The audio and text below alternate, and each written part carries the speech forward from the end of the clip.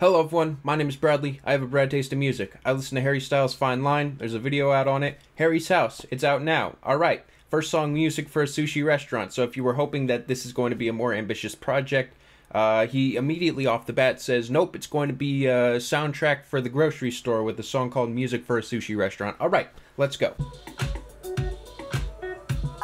Okay. Sounds pretty nice so far. I can cook an egg on you, huh? How romantic. Damn. So hot you can fry an egg? Yeah, I know that's what he's saying. It's still a stupid lyric. Bassline's really funky. Production's really nice. Honestly, this is an okay intro, despite some of the lyrics being a little cheesy. Play the Ant Farm theme song. It's so similar. I remember this shit. You got it.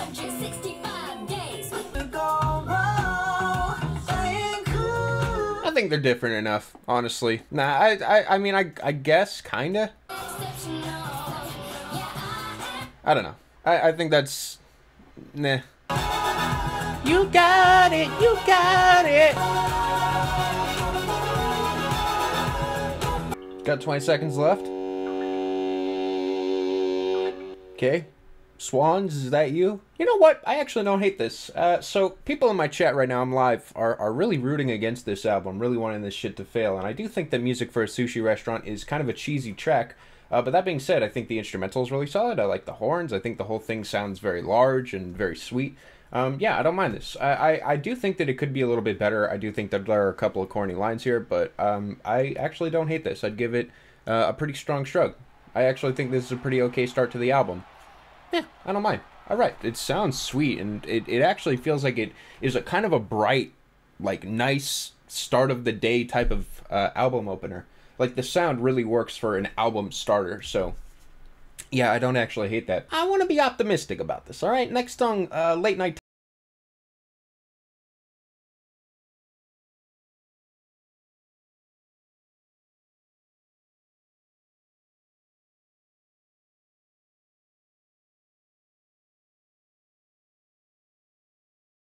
That's the thing, though, is Harry Styles really is not obligated here to take risks. There's no reason why he needs to step outside of his comfort zone. What he's been doing has been working very well, and I feel like I'm getting exactly what I expected with this project.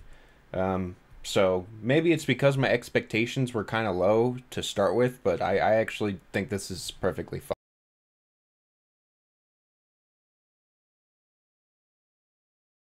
Offensive. I think that the song is a little bit boring at points, but I also think it kind of bumps, like in this chorus. Boom, boom, boom, boom, boom, boom. It gets you moving, you know? It's okay.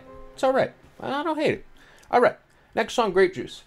Also, there's lyrics to these songs, which I'm a... Yeah, right. Alright, next!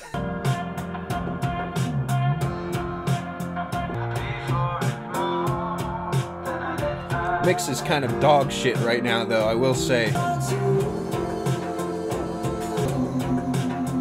Is he saying he's drinking wine or something? Grapejuice is another song of all time. I think it sounds okay. Once again, I feel like there's nothing really notable to say about these tracks. You either vibe with them or you don't, and I'm just kind of on the fence with all this so far. I just think it's okay. It's relatively all just fine. It's a fine listen. Next song, As It Was. This is the big smash hit. This song is like a record breaker too. My God, this thing. Oh my gosh. Take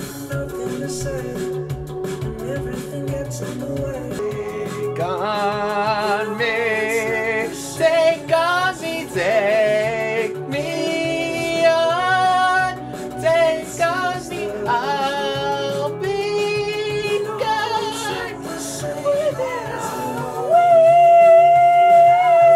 As It Was is a decent song. It's a cute song. It's a decent single. I think it's fine. I'd give the song overall a shrug.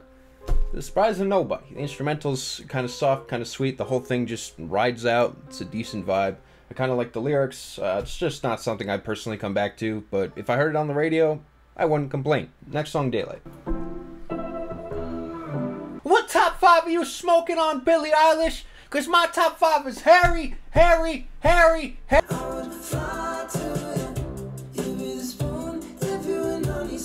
song is a fucking snoozer. Sweet mother of God. This is the first one I can say is boring as shit.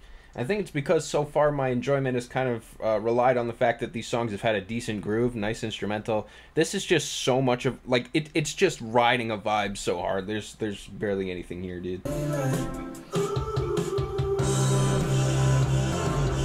Holy shit, this is mixed like bullshit, man. What the f? Everyone's like, yo, wait for it. You gotta wait for this part, and then it comes in, and oh my God, this mix is ass.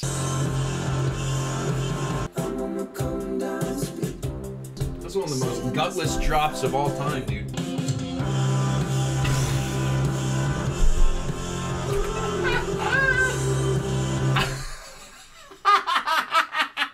That's funny. That's a good one, Harry Styles. When's the actual full mix coming out? Why is it bad, though? If you listen... Hey, look, okay? Someone give me a good example of, like, a good dynamic instrumental, like, explosion, like a crescendo, right? Where something just kind of all comes in and builds up. Because everything here is compressed and flatlined. Like, what's a good song? What's a good example here? Basketball Shoes by Black Country New Road is what was suggested. I'll just kind of skim through it.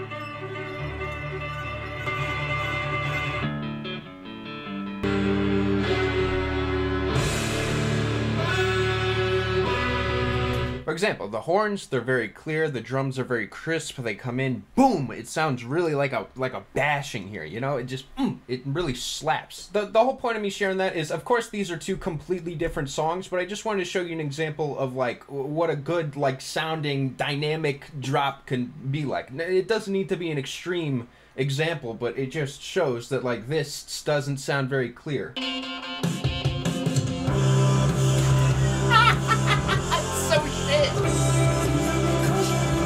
Yeah, stop. Next. Right headphones. Dog. Next! Little Freak. And high atop the kitchen counter, stay green a little while too. Trampoline, maybe without you.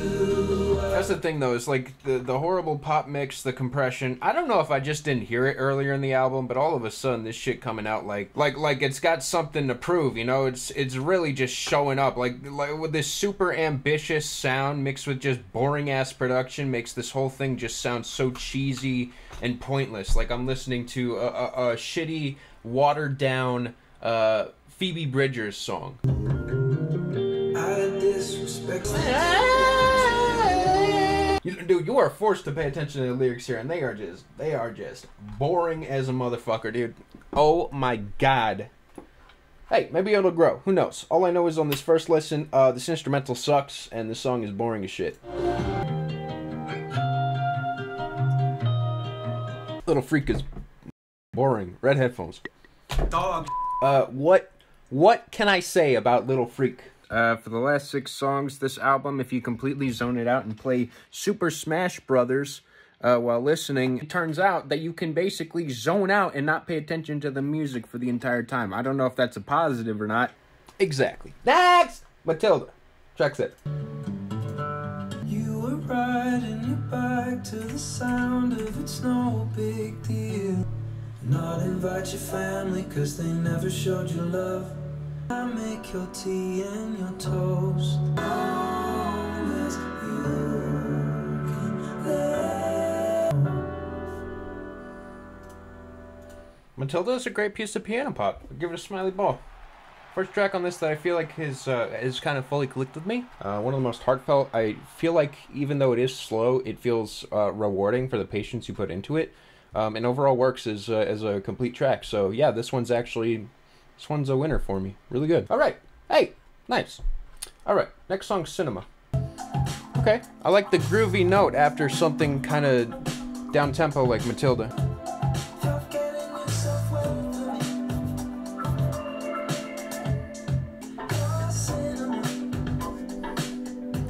This shit is corny as f. There's no way in hell he means what I think it means, right? Is this a sex song? That makes this shit instantly horrible. My God, it all of a sudden turns this funky track into a sex song. I mean, oi. It's kind of cool though. I don't know. I don't hate it. I feel like the cinema metaphor here doesn't really work all that well. Just feels lame. I like this chorus minus the part where he's talking about cinema. I dig your cinema. It's the stupidest shit I've ever heard. That is not sexy. That is not attractive. It just sounds weird. Ew! The fuck? This song is so self-indulgent in this terrible cinema idea. Make a movie with your girl, Steven Spiel. Bro, this sucks.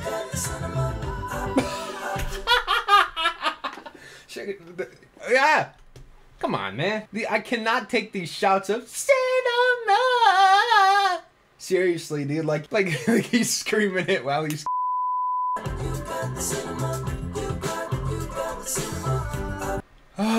Red headphones. I think that song was unbearable, really corny. Lyrics are terrible. Never want to listen again. All right, next song, Daydreaming.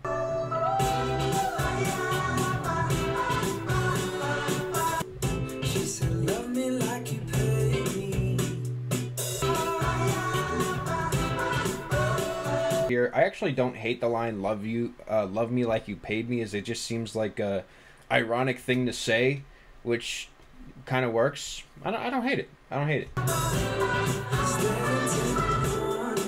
Also, I know people are going to be like, oh, Bradley, you like this, but you don't like cinema. Yes, cinema was cringe. This is fine, okay? It's tuned back a little bit. Both are exactly the same. They're equal. They're literally like copy and paste tracks, formula and everything. The screaming at the end, everything is the same.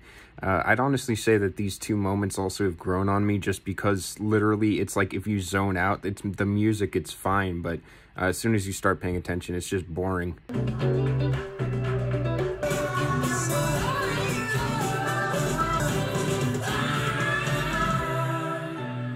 That's not a good scream. This album's pretty mediocre so far, but I'd take it over plenty of other far more boring music out there. Yeah, I kind of feel the same. Red headphones!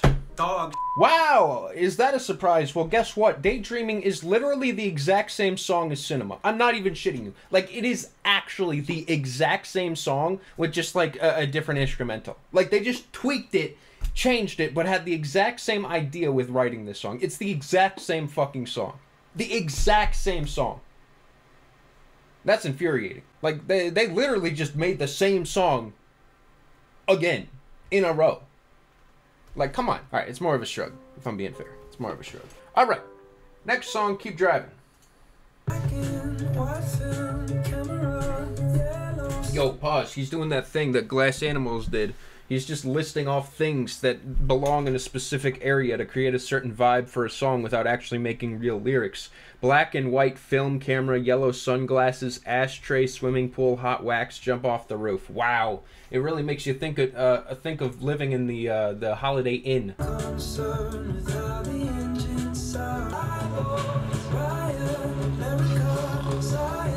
Oh my God!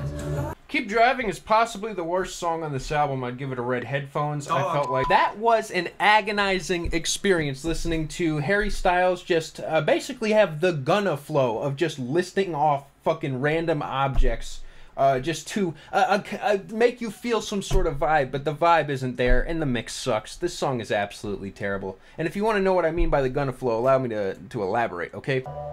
Hashtag free Gunna, of course.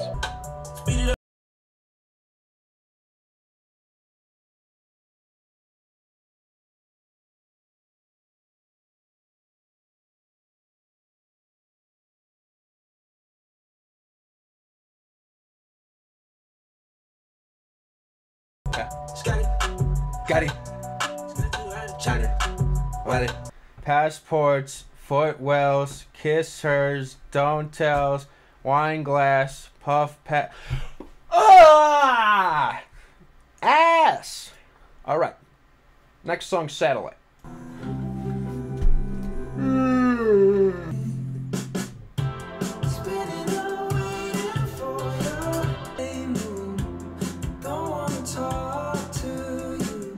This is definitely a step up.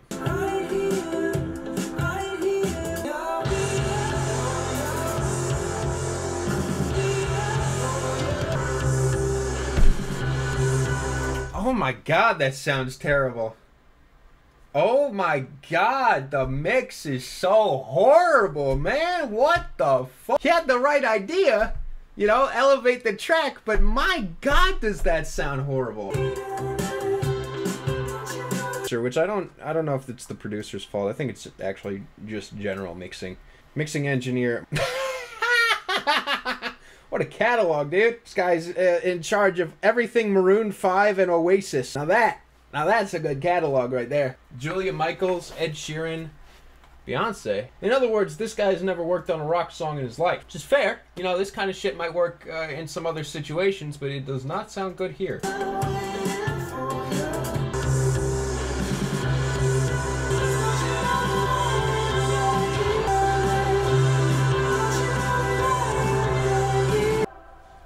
Holy sweet mother of God, that was the absolute worst outro you could possibly have. That's a red headphones. This song got fucking butchered, dude. You want to talk about ruined songs? Oi, the idea was there, but my God, the execution was horrendous.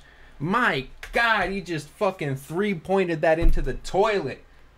Oi, dude. I mean, come on. You gotta widen your circle, dude. You can't just get these fucking produced for Ed Sheeran producers to do some sort of like authentic rock drop there, dude. It sounds like ass. Next song, Boyfriends. Yo, what? You see what I'm seeing? Chat, huh? I don't care if it's in reverse, okay? That shit's not acceptable. Boyfriends, they think you're so easy. Stop! I know I could treat you better than he can, and any girl like you deserves a gentleman. Oh, they're just misunderstanding you. I'm sorry, I don't buy this shit, man. This is terrible. I can't do this. You still open the door. Oh, so dramatic. Wow. How observant. Harry Styles makes an extremely emotional song about a woman who's going through abuse. Boyfriends. Am I right? This song is terrible. I actually think this song is just literally so bad. It's framed in such an awkward, like, way. He's mansplaining. Exactly. That's the perfect way to put it. He's mansplaining abusive boyfriends, pretty much. Night Crane's in the chat for that one. All right. Next, a final song in this, Love of My Life. Weird. I did not actually change the volume at all, but it all sounds weirdly loud. Boyfriend, I think it's just the fact that the mix is so shit. baby, Ugh. love of my life. Take a walk on Sunday. Holy shit, dude, this shit sucks. Where did it all go wrong, dude? My fucking ears, dude. Oh my God, who mixed this shit, man? Oh my God. Baby, you don't know what's lost till you find. It sounds like the same generic dribble that was happening throughout the entire project, which is just Baby You're the Love of My Life. I swear, this song might have a punch if it actually was listenable. How deep is your love? I don't know. To like the ocean. Watch the news, CNN. They're trying to control us with the media, but we keep it on, girl. I'm just navigating album of the year. I'm done with this shit already. Is that it?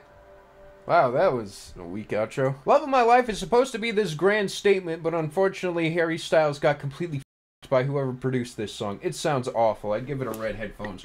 Oi!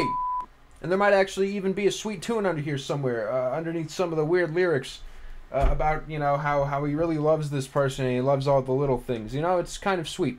Now, Harry's House is not a terrible album. It's got a couple of moments where it sounds really sweet. A couple of tracks here have some really nice lyrics and kind of guide me along, and I'm like, all right, this was a nice journey. The beginning of this album is very listenable. There's a lot of sweet tunes in the first half here. But the mixing of this project is ass, and that's about it. There are just moments here that are completely unenjoyable. Because they are just completely unlistenable, and I can't even pull them apart because my ears are bleeding and I never want to return to them. And unfortunately, as the listener, that's about where it ends for me. You know, music is kind of like a table, all right? Once you start sawing off legs, that table quickly becomes very much unusable. And that's about how I feel with these songs. Okay, production's one of those legs, and that leg was karate chopped off, and unfortunately the entire album suffers from that. I'm overall feeling a 3+ to a 4- on this project. That's about it. Alright, wow, that was quick, that was easy. Got nothing else to say? Alright. See you guys later. Peace out.